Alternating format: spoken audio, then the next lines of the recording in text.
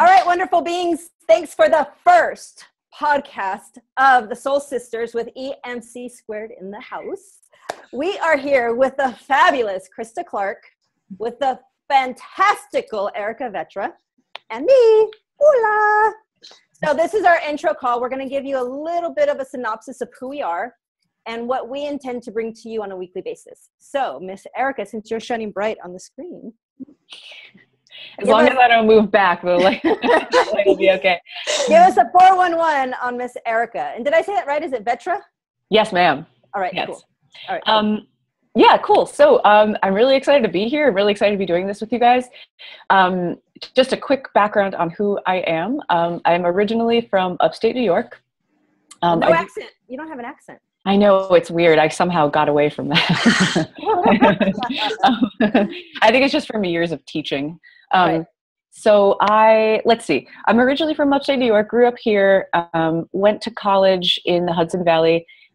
My background as a kid was really heavily influenced by my dad, who's a musician, and my parents were really into Tai Chi and kind of like, jazz music and classical music. So I sort of have that, had that growing up, which I think is what got me into learning to play music and also discovering yoga. I didn't do much Tai Chi, just a little bit, but then I found yoga when I was 15, kind of by accident, and fell in love with it pretty quickly. When I was in college, I kept up my practice. I studied philosophy and I studied Italian, and I discovered I had like a real passion for languages and traveling. So it's sort of this muddled mess of years of just running all over the world and teaching language, English, linguistics, history, and Italian in Italy and in New York, sort of back and forth. Moved around a little bit more to Spain, to Mexico, to Thailand, and kept practicing yoga through all that time. I started teaching yoga about 8 years ago, informally, when I was living in Italy. A friend of mine owned a gym and would see me practicing yoga all the time and asked me to start teaching. And I was like, sure, I guess I could do that. So, and I'd been a classroom teacher for a while, so I was comfortable with like the teaching thing, but hadn't taught like physical stuff yet. So, but I'd been into fitness for a while, so I was like, okay, I think I can handle this. So that's how my yoga teaching started. And then about what age was that? What age did you start teaching yoga? 29, I believe. Awesome. 28, 29. Yeah. Mm-hmm. And then I moved to Austin, Texas 7 years ago, and kept teaching there. I started a career in international education administration, which was interesting, and it got me into like it got me into academia, to the administrative side. And so I spent about 5 years running study abroad programs because of the whole language travel thing. And then doing immigration advising and academic advising for university students. And some of it, like conceptually, I was really into, and other parts of it I was not so much into. I hated the structure. I hated the rules. I hated who I worked for. I hated the way I was treated. And I wasn't happy. So throughout all this time, I'd been practicing yoga, teaching yoga, and I had a series of like epiphanies, a series of like revelations. They always come in those dark times. So, which eventually culminated in the end of 2013. I remember my mom came to visit me for Christmas and in Austin, and we're sitting on my bed in my bedroom, and my mom looks at me and she goes, "Erica, you need to quit your job." And I was like, "Thank you." It was like validation. Yeah, for a long time. She just watched me. My mom's like my best friend, and she watched me go through so many horrible experiences with.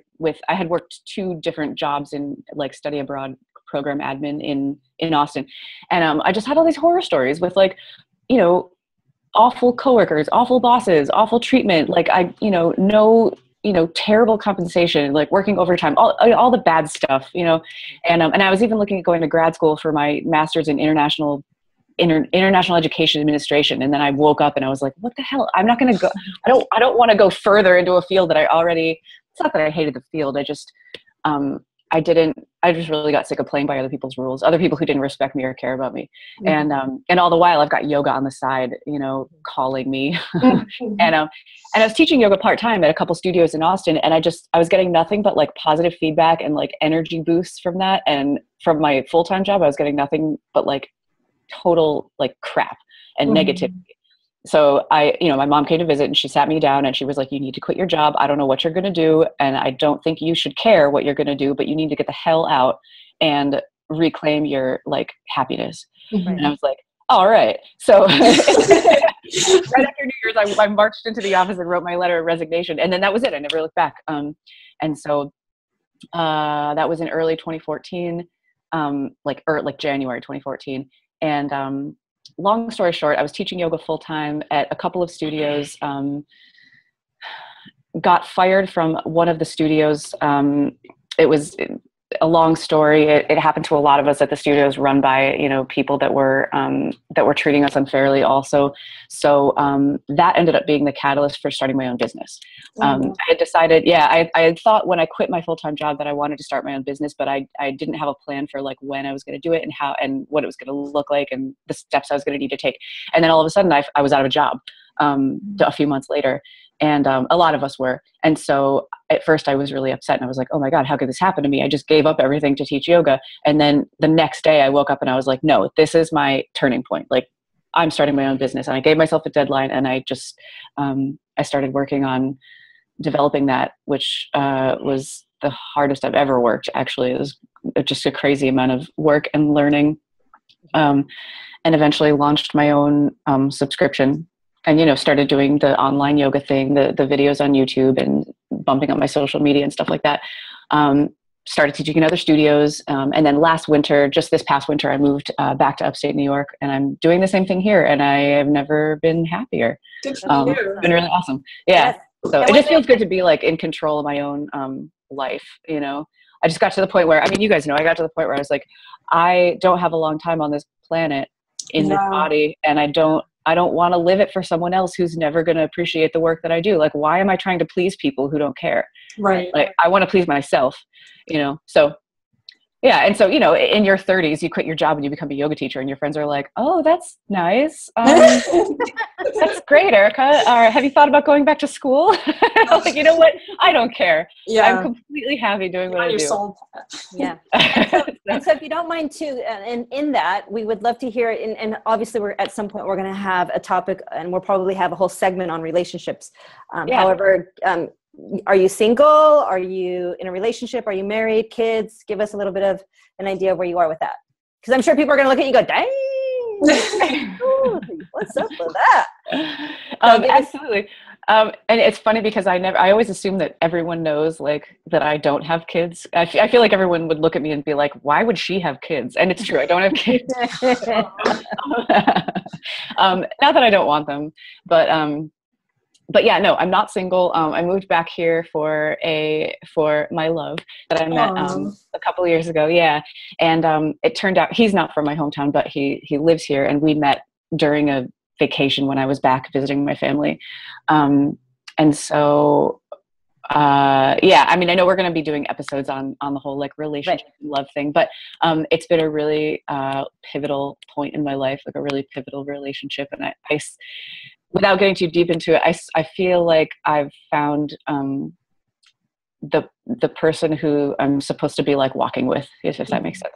So awesome. And it's a cool feeling. I never, you know, you've been in relationships or dated people or with people before, had partners, but I never quite got the like partner thing. Right. That's awesome.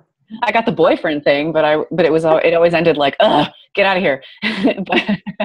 Or friends with benefits.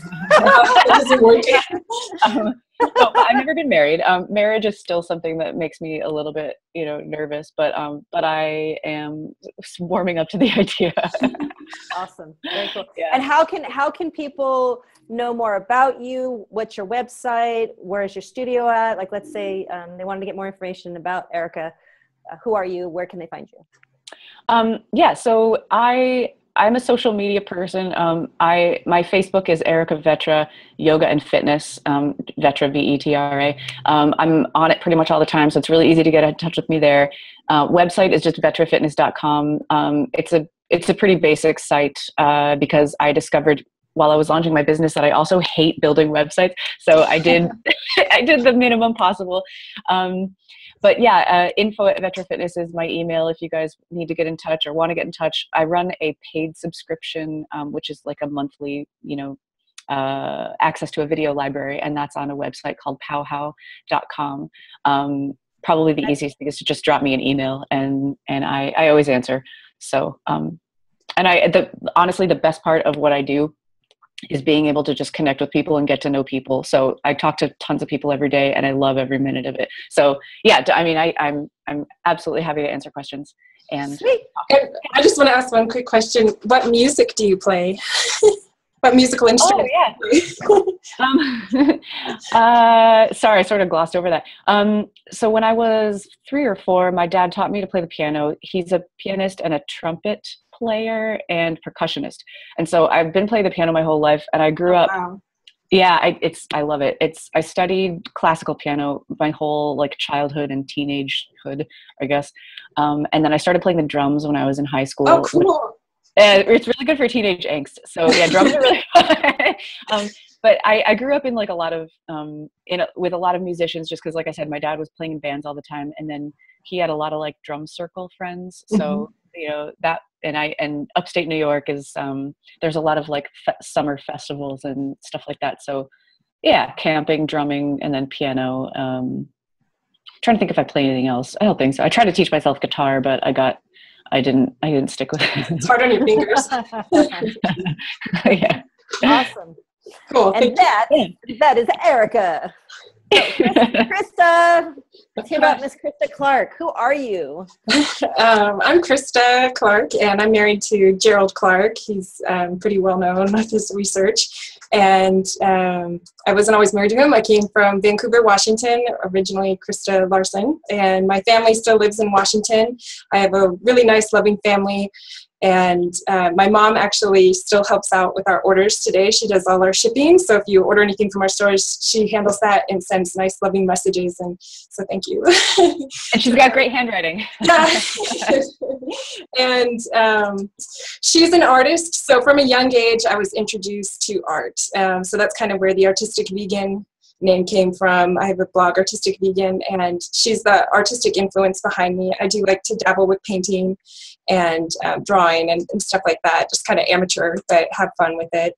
And I moved to California around 21 or 22, and I was working at a health and fitness company. I kind of had a lot of health and fitness influence in my childhood and growing up, and a desire for that, and had just seen a personal trainer and did my first yoga class and really fell in love with it. And she thought, you'd be a great personal trainer. And so I looked into it and found a school in California, quit my job, and in 3 days just kind of used the law of attraction and moved to California in my little convertible with everything that I owned in there and got rid of everything else.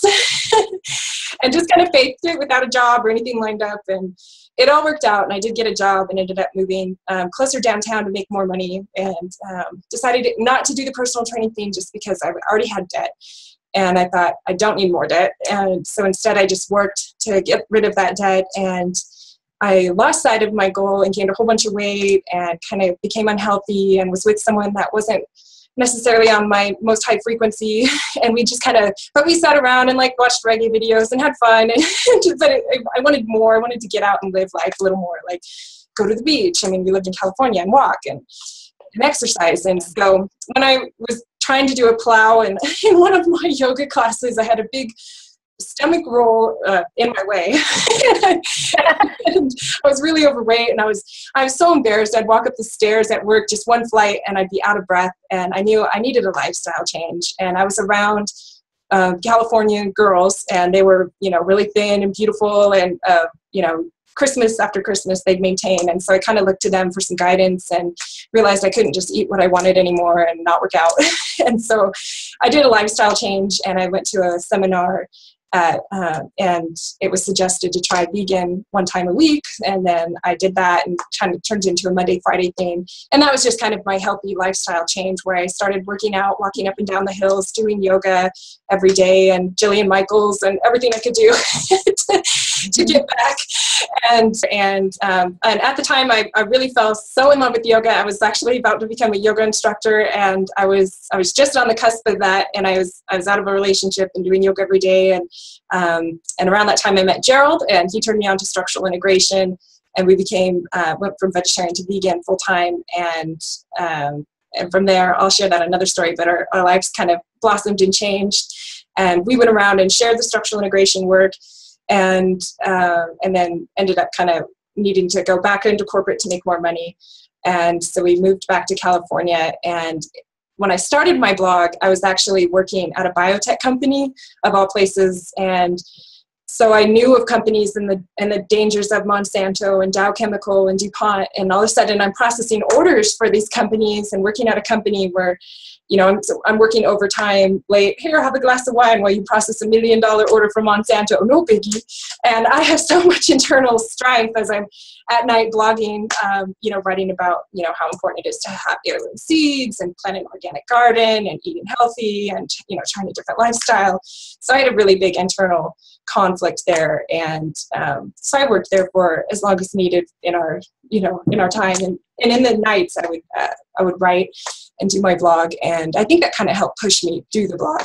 And from there, I turned that blog into a book, and I self-published, and that encouraged Gerald to do the same. He had 9 years of research, and in 40 days, he whipped out his book and wrote it up. I know, it was amazing. And then from there, everything just kind of changed. Our lives changed, and we both ended up leaving our jobs with a series of kind of some unfortunate events.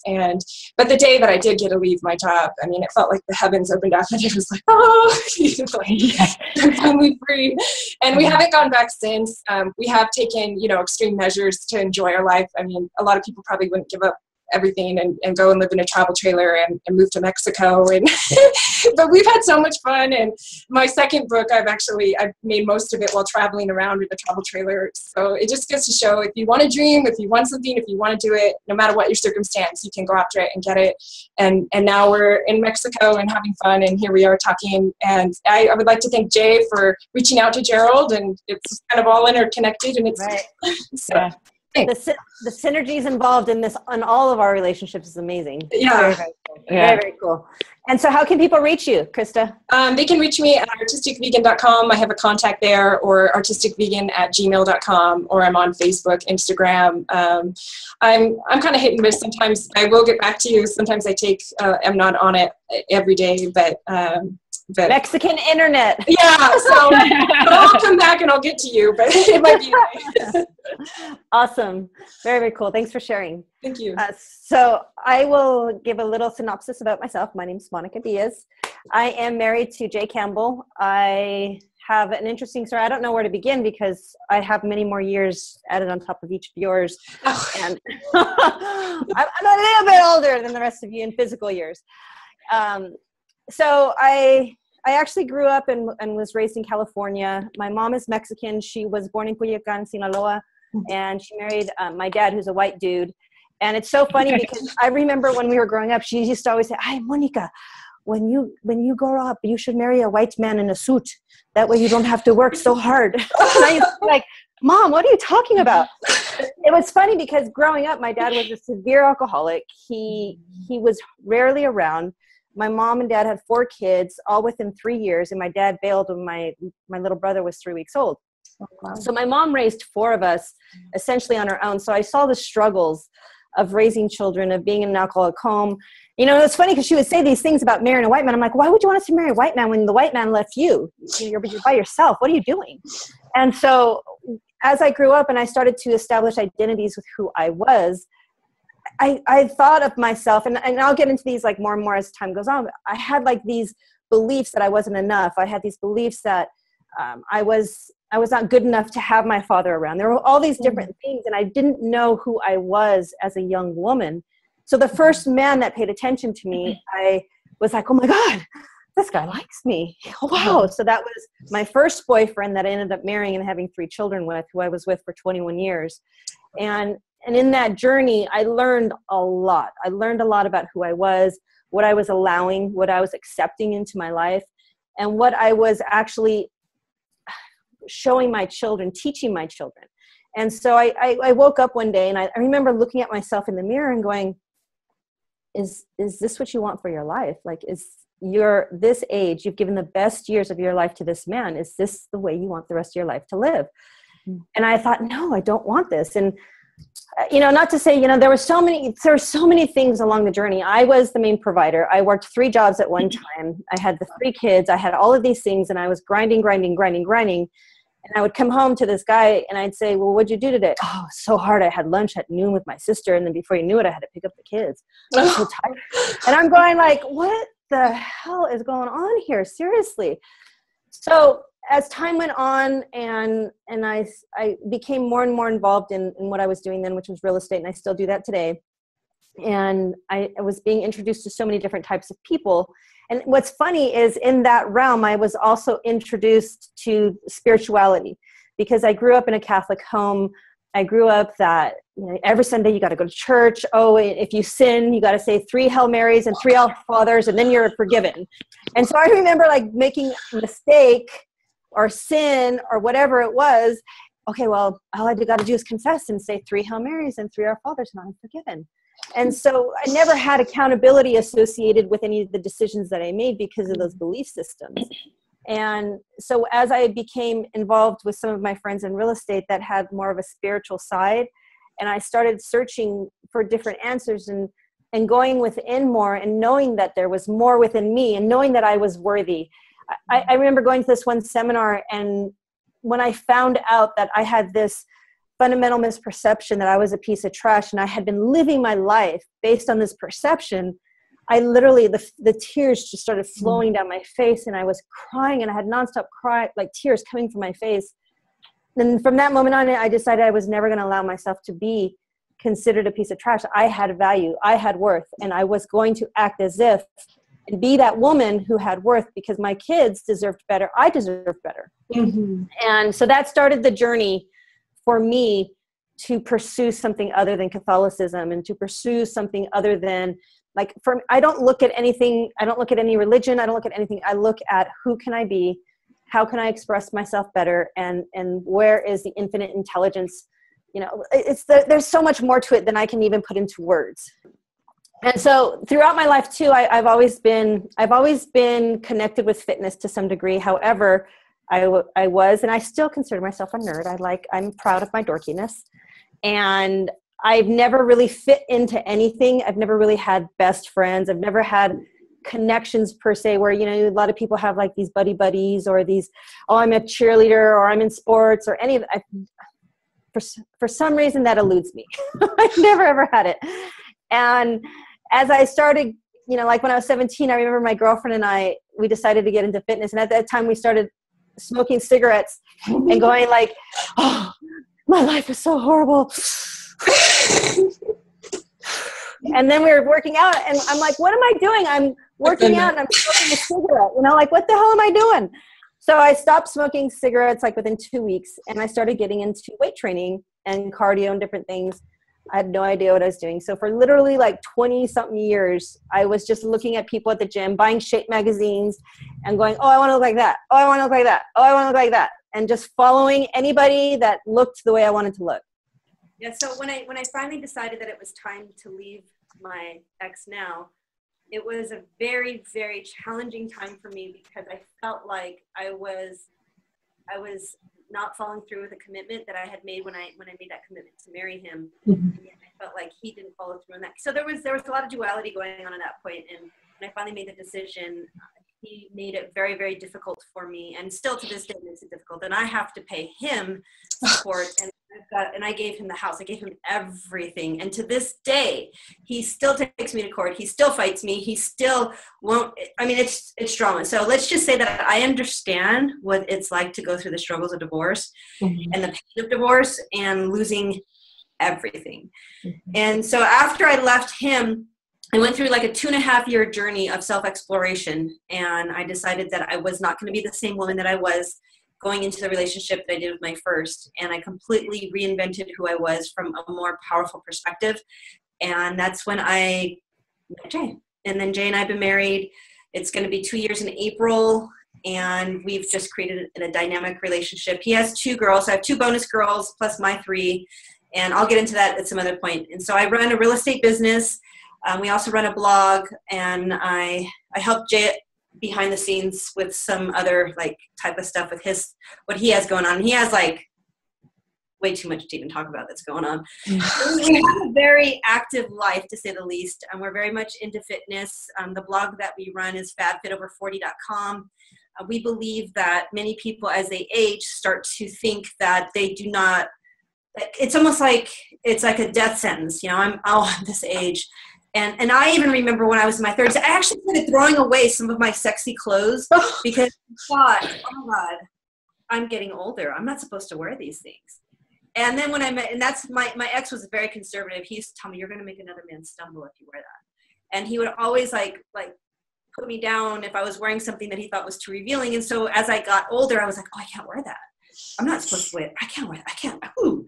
And now that I'm with Jay, it's like, woohoo, I'm free. It's a completely different dynamic. So we believe that as we age, we can actually improve who we are by consciously choosing to do some weight training, yoga. There's so many different dynamics that are wrapped up in that. And so what I would like, my contribution to this would be that to let people know that regardless of who you are, what age you are, kids, no kids, whatever it is, you get to decide who you want to be at any given moment. Not the world, not your circumstances. You get to decide. So this is about us sharing our experiences, allowing you to see what we've done in this journey that's allowed us to find our true essence, our true power. And we want to share that with you. So on our first intro call, what are your final thoughts, Erica, on what you would like to express to others? I'm just really excited to be here. I'm glad to be doing this with the 2 of you. I feel like as Monica, as you said, I think the 3 of us came into each other's lives at a really interesting and exciting time. I feel like there's a lot of synergy. There's a lot of synchronicity. And I'm really excited to put our forces together, like the yoga, the nutrition, the fitness and stress, just life management. And I'm just hoping that all of you guys watching and listening will find value in it, and feel free to interact with us as much as you want. Right. But yeah, thanks for watching. Thanks for being here. Yeah. What about you, Miss Christa? Yeah, thank you. Thank you all so much for tuning in. And I'm really excited to be working with both of you. I feel very honored in my path to be where I'm at this age and working with such powerful, wonderful women. And I look forward to contributing as well as growing and hopefully helping other people grow too. And, spiritually, mentally, energetically. And I hope to subscribe to Erica's videos and start doing those more daily too. I love love Erica's yoga and getting big on them with Monica and Monica's Minute. I like very empowering, and feel free to reach out to me anytime with any vegan questions or nutrition questions. Right, absolutely. And my final thoughts are, each of you, everyone watching, you're not on this journey alone. We're all walking these paths, and many times we feel so alone and we feel disconnected or whatever's going on in your life. Just know you're not alone. We're here because we want to make a difference in your life. We want to express to you the things that we've done to help us overcome challenges, to allow us to live in our power, to let our light shine, and to just fully express magnificently every essence that we possibly can, because life is meant to be lived full throttle. There's no holding back. And so part of this is allowing you to see what's possible, to see what that life can be, oh my God, magnificently lived. And we want to express that each and every week to you. And we look forward to having questions from each and every person that's watching out there, because we know that if you're asking questions, then you're engaged. So we truly appreciate you watching, and we are so excited to share a piece of us with you. Awesome. Wonder Twin Powers, activate.